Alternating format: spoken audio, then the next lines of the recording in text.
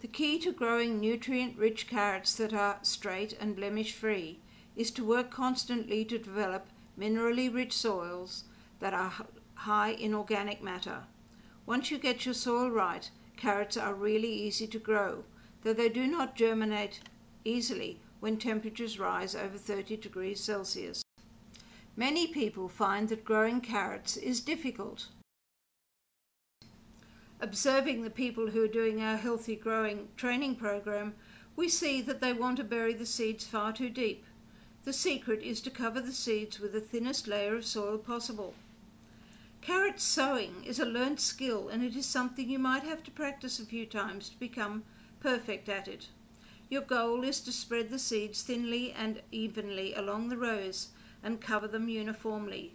Deeply buried seeds will not germinate. Once the seeds germinate, you will find that the weeds have also had time to grow.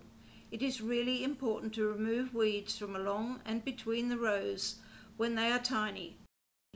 This is also the time when you thin out your carrots. You will find that the more careful you are with your preparation and weed removal, the easier it will be to keep your carrot rows free of weeds. After you weed, it's a good idea to fertilize the tiny carrots with a sea-based liquid fertilizer and some fulvic acid before you mulch them. Once the rows are fully developed, weeded, fertilized and mulched, you can sit back and wait till the carrots are large enough to harvest. As you can see, if you use mulch generously, you don't even have to weed while you're waiting for your carrots to mature. As you can see from our photographs and videos, we grow carrots far closer together than is normally recommended. This means we get a lot of carrots in a very small area, which makes us a very valuable crop. We sell them at our local Green Shed market on Mount Tambourine or to Food Connect in Brisbane.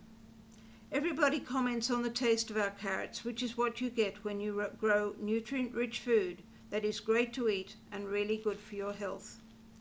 If you want to know more, please contact us through our website.